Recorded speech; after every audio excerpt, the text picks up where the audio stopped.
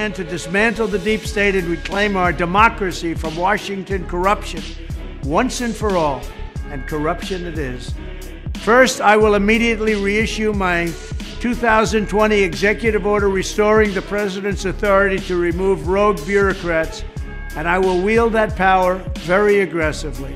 Second, we will clean out all of the corrupt actors in our national security and intelligence apparatus, and there are plenty of them. The departments and agencies that have been weaponized will be completely overhauled so that faceless bureaucrats will never again be able to target and persecute conservatives, Christians, or the left's political enemies, which they're doing now at a level that nobody can believe even possible. Third, we will totally reform FISA courts, which are so corrupt that the judges seemingly do not care when they are lied to in warrant applications. So many judges have seen so many applications that they know were wrong, or at least they must have known.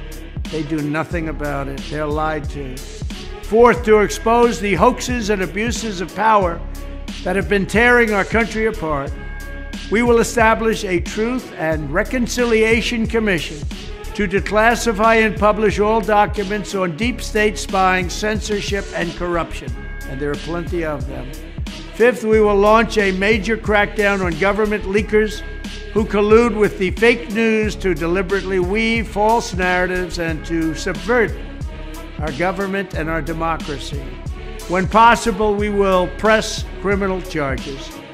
Sixth, we will make every Inspector General's office independent and physically separated from the departments they oversee, so they do not become the protectors of the deep state. Seventh, I will ask Congress to establish an independent auditing system to continually monitor our intelligence agencies to ensure they are not spying on our citizens or running disinformation campaigns against the American people, or that they are not spying on someone's campaign like they spied on my campaign. Eighth, we will continue the effort launched by the Trump administration to move parts of the sprawling federal bureaucracy to new locations outside the Washington swamp. Just as I moved the Bureau of Land Management to Colorado, as many as 100,000 government positions could be moved out, and I mean immediately, of Washington to places filled with patriots who love America, and they really do love America.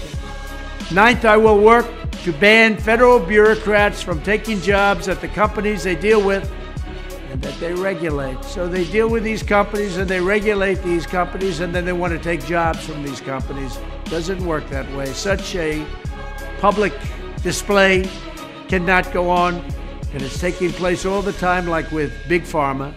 Finally, I will push a constitutional amendment to impose term limits on members of Congress.